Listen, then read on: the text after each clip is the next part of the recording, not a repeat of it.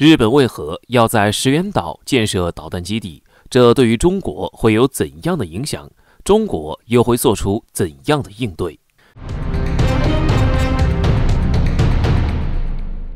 近日，据央视新闻报道，日本正计划在冲绳列岛以南的石垣岛建设一个导弹基地，并且已经初具雏形，并且会在明年正式驻军。一旦这个军事基地正式启用以后，将对中国形成新的威胁，甚至毫不夸张地说，在这里发射一枚导弹，可以5分钟打到中国上海，6分钟打到中国广州，且具有极大威力。因此，对于日本石垣岛导弹基地的建设，就值得中国引起高度的重视，并且要早做预防准备。此消息一出，很多网友在第一时间就看出了日本的意图，这就明显是为了针对中国，为了以此来威慑中国，并且在战时将成为日本的一把利刃，很可能会对中国造成巨大威胁，并纷纷为中国感到担忧。那么，日本的石垣岛到底是怎样的一个岛屿呢？为何日本选择在这里建造导弹基地？接下来，我们一起来看看。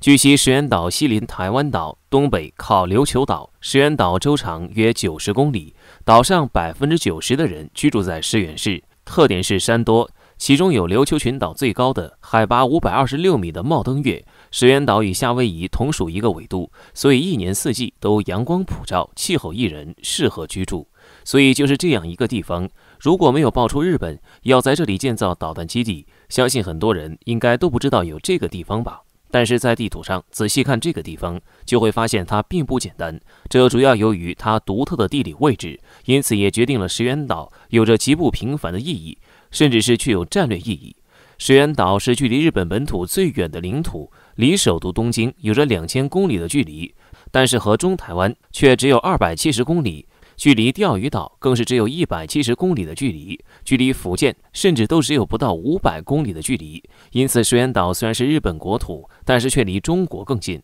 从这里也可以看出，石垣岛的地理位置在战略上十分重要，因为石垣岛和冲绳岛这2个岛屿加起来，2个一南一北，就看出了宫古海峡这条从中国大陆前出太平洋的海上战略通道，且中间距离仅仅400公里，这甚至还可以作为攻击钓鱼岛的攻击出发地使用。此外，石垣岛和八重山列岛就好比日本列岛向西南方向伸出的长臂，再加上冲绳，这就使得日本有了制衡中国并和中国叫板的底气，这也使得日本从一个地区国家变成一个准区域强国。还有重要的一点就是，日本的石垣岛军事基地距离台湾很近，一旦进入战时，中国海军如果在台湾东海实施抢滩登陆，但是此时如果日本在石垣岛发射反舰导弹，那将会使得中国腹背受敌，这就使得日本石垣岛军事基地成为能够直接左右战争局势的致命存在。这对于中国的威胁确实很大，这也表明日本铁了心要介入台海。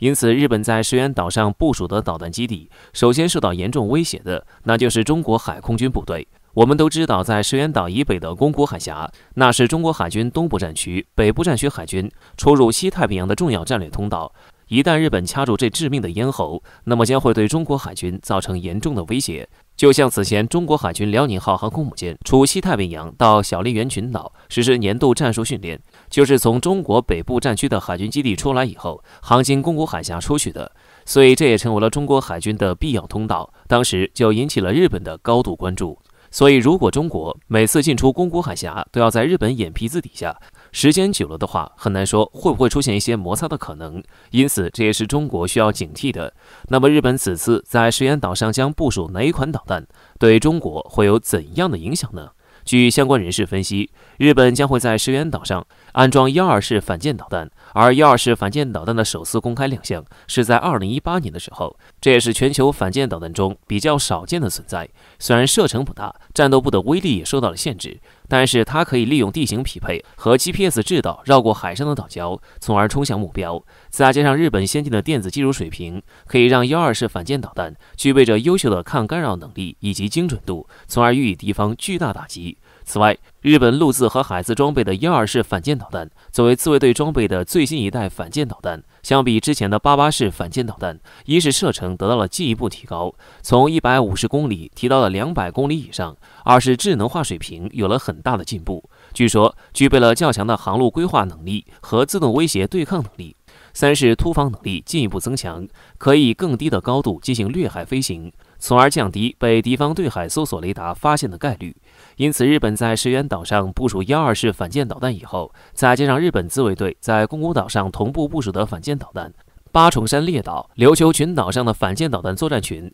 在战时可以有效直接封锁宫古海峡，最起码也可以对我海军在宫古海峡一带的活动进行预警。因此，从这里我们可以看出，日本在石垣岛上搞导弹基地，对中国海军的威胁十分大。那么，中国对此可以怎样应对呢？能够应对日本的挑衅吗？据专家分析，虽然日本在石垣岛建立导弹基地，可以第一时间监视中国的行动，并使用预警机、侦察机乃至信号探测等各种手段来应对中国实施打击，但是不要忘了，如今的中国也有了很大的发展，而且中国的反向应对措施也十分不错。中国只要不掉以轻心，保持高度警惕，从容应对就可以。近些年，中国的反舰弹道导弹也取得了较大发展，在各个范围内的射程都能予以应对。中国完全可以在距离日本最近的平滩也建立反舰弹道武器基地，因为福建平滩这个位置也较为优越，而且可以部署中国的东风系列的导弹，从而与日本石垣岛形成以角之势，从而可以相互制约，并对日本也产生重要威慑作用。毕竟像中国的东风17弹道导弹就具备全天候、无依托、强突防的特点，可对中近程目标实施精确打击，并且其具备的高速度和高机动性可以突破任何导弹防御系统，对现有防御体系来说是前所未有的威胁，所以也可以发挥出其发达的威力，予以地方以致命打击。因此，日本此次在石垣岛建立导弹基地的举动，中国也无需太担忧。只要未来日本敢轻举妄动，在台海发动战争的话，那么中国就不需要和日本客气，直接使用反舰弹道武器来应对，就不需要再一味忍让，而是可以直接予以强势应对，给日本以巨大打击，并且有绝对能力予以反制。